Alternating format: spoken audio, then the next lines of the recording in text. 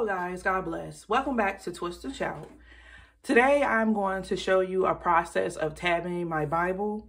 Many of you enjoyed my DIY Bible tab video where I found free Bible tab printables, and I also found a free template that I use as well. And I'm going to show you, I just discovered another template that actually fits on a single page. So I am so excited about that. So they are nice and small. This is a standard size journaling Bible. And I had this print for a while because I intended to be in another Bible. But it's a good thing that I didn't actually use them, because I got this one and it's almost like they are a perfect match. Like that big old flower Victorian look, like the old Victorian style. They kind of match perfectly to this Bible and this theme. So I'm going to show you a process, but before I do that, like I said, I found a template that's free on Pinterest that I use on the printable paper. And what I did is I went in Hobby Lobby and I got different prints and colors and styles. This was one, which I was kind of torn between this one and the one I chose, but I ended up going with the other. This one I actually going to put in a different Bible. Not quite sure yet, because with this one, it is very hard to see the tab, the names of the Bible. Just like with this one is almost like that, but I can see this one a whole lot better than I can see the other. Now, another alternative is, because this is one-sided on the tab, I can always write it out on the opposite side with maybe, I don't know, I was thinking like a white marker or something, and maybe that would be better. But again, these sheets come from Hobby Lobby. They are the standard size printed paper, so they're perfect. They come, they're usually on sale for $4, so a really great deal. And every time I go, I get at least 4. So I don't know, I may hold out for my other Bible. I also found this free printable.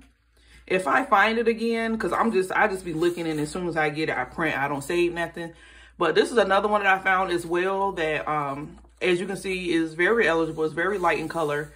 And I was considering that as well for another Bible. But let me just show you my process very quickly. How I, do them so nice and neat. So first things first, I take the sheet and I cut every single last one of them out by the row, and then I cut individually, and then I just fold in half. So it's going to be like this when you cut it out, like a square, and then you just fold it like this. And I started out just cutting it and then just letting them be a whole pile. Then I separate into New Testament and Old Testament, and then I start folding them accordingly. So when I'm in the Old Testament, I folded all the Old Testament ones. But let me show you this what it looks like up close. This is the size. Very nice and neat and small. Perfect for this particular Bible. And I'm going to show you, let me zoom in very quickly, because I'm at the top of the page, which is also awesome.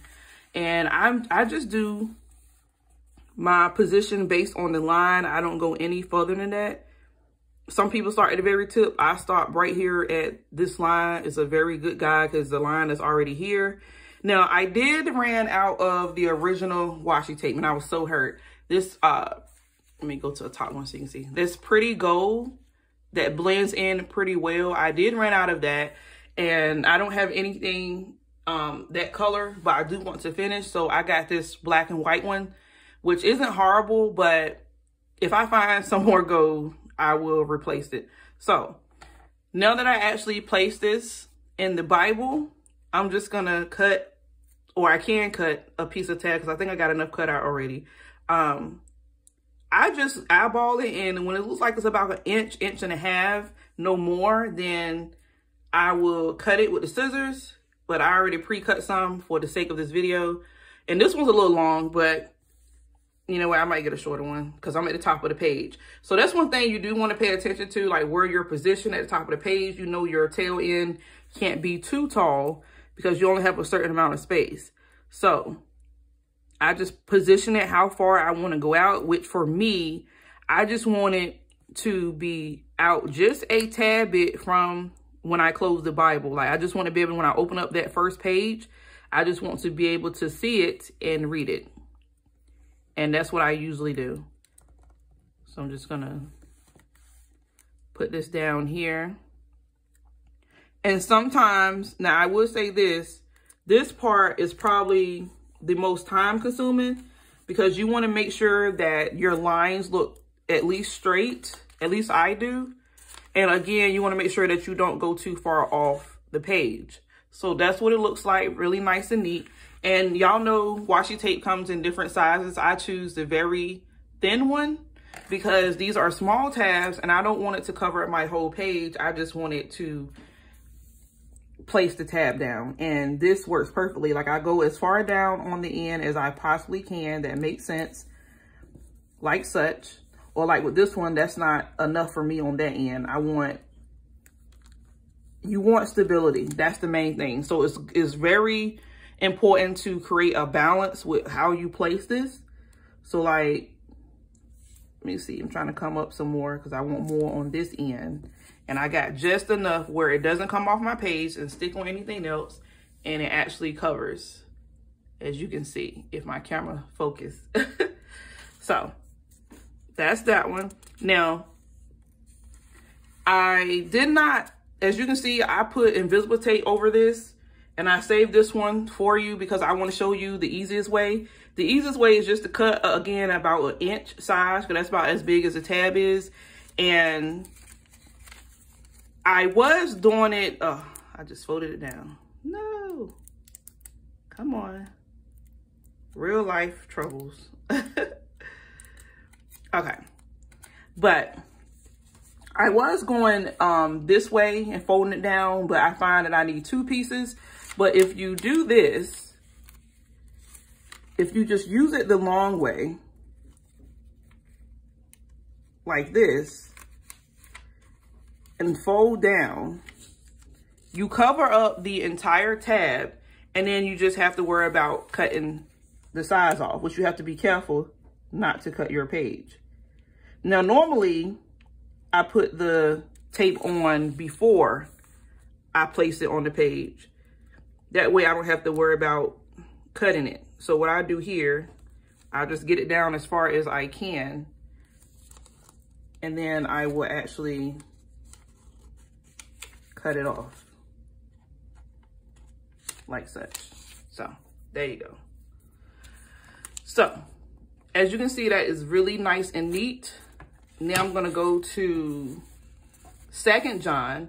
And 2 John, I have already laminated per se. Like I already put the tape on it, the invisible tape. So now I just got to come in here and come over here. And I don't have a actual guide besides eyeballing. I just look here and I say, okay, I don't want them to touch. I don't want it to be the domino effect. I just want it to be plain and out. And I just want it to be in a row because they're small enough to do that where I do not have to do a domino effect. So what I do is I just come up here and put it where I have enough space in between where they don't touch. Then I will grab my tape.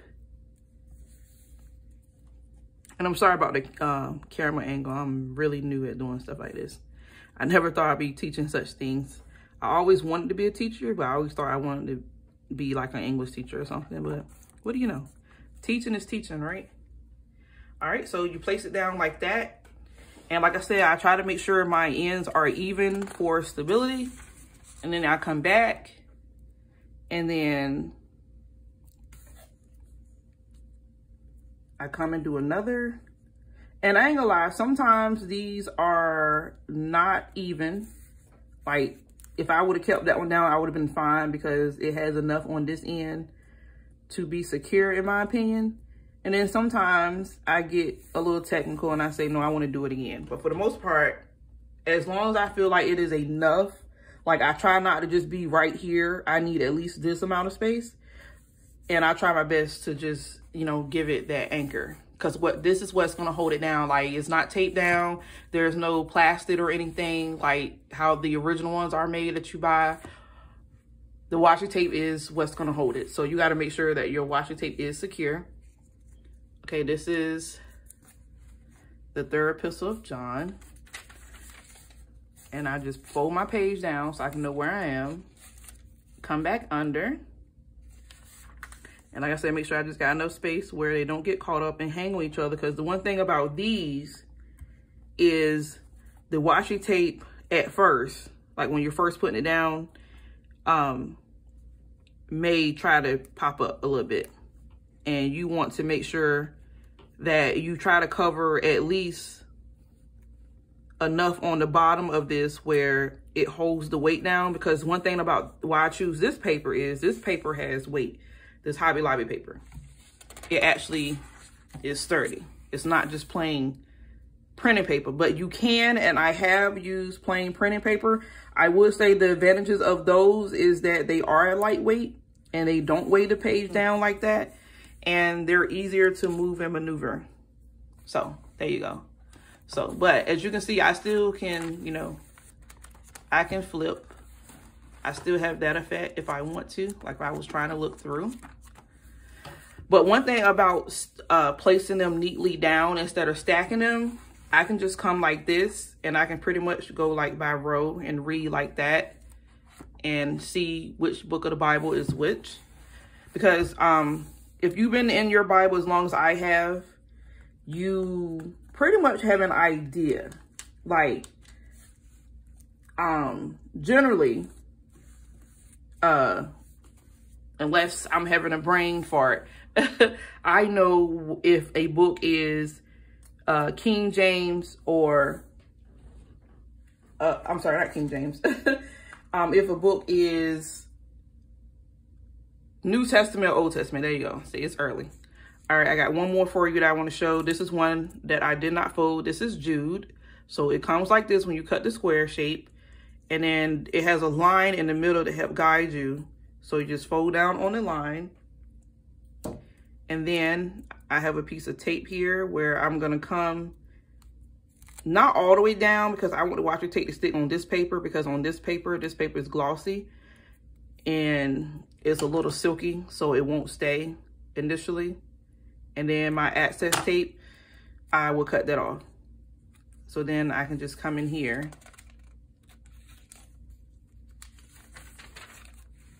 and come back and see where I am as far as space. And then I come in. And now I have to cut some more washi tape because I ran out. So like that piece is a good size. Put that there. And I actually need 2 more.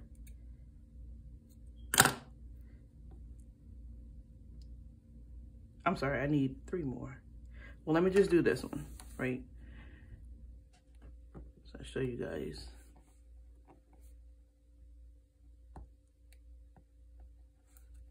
And again, I'm trying to get as far to the end as possible, enough where it will anchor it down and also have a decent amount of stick to the page where it won't pop up.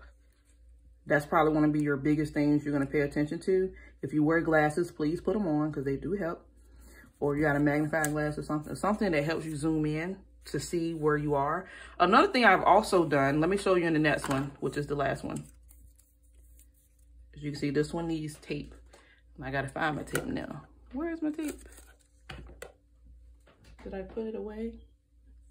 I think I did. 1 second.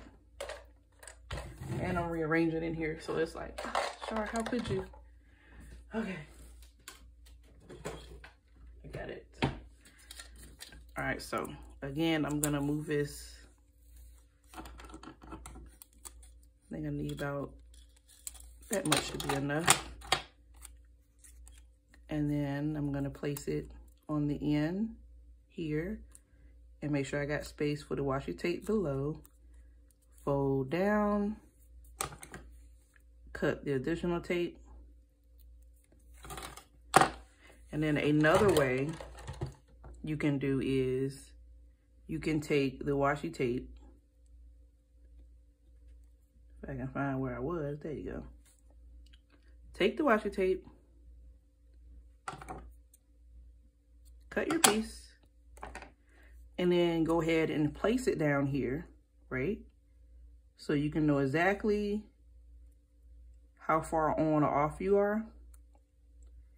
And sometimes when I remember, I do this, but sometimes when I'm on the road, I'll be honest with you, like this does not be on my mind to do. But this makes it extremely convenient because as you can see when you turn it over, I don't know if you can see that, you have enough space where it's covered and you have enough place to stick to the page. So then you just cut come in here, you close that page down, you see where you are, and you're like, okay, I got space. So you place it on the page as far down as you want. And again, for me, I try to be to the edge there. So then I come back with my final piece. Come on. And sometimes too, I try to make my back piece longer than my front piece for that extra, hey, I don't need you to go anywhere. So there you go.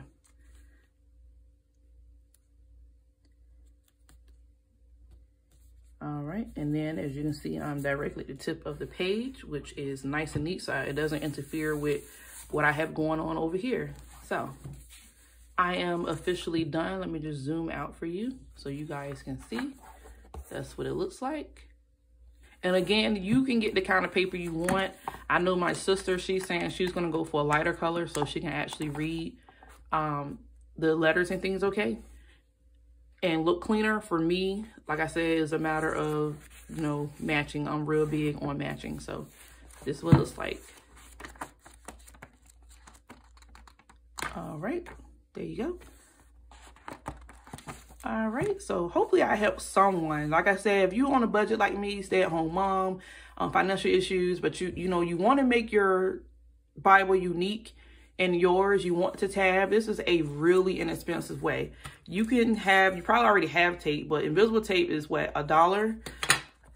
Like I said, these pages are 4 for $1. So if you want to tab more than one page, that's fine. If you have access to a printer, whether at home or a local library, and a template is free online, then you can literally have tabs for less than $3 and multiple tabs. Because if you get 4 for $1 on the paper, like me, you can actually tab 4 different Bibles.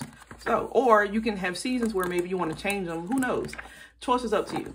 But there you go. I already took too long as it is. That's my Bible and that's my tabs. I absolutely love you guys. God bless. Take care. Bye.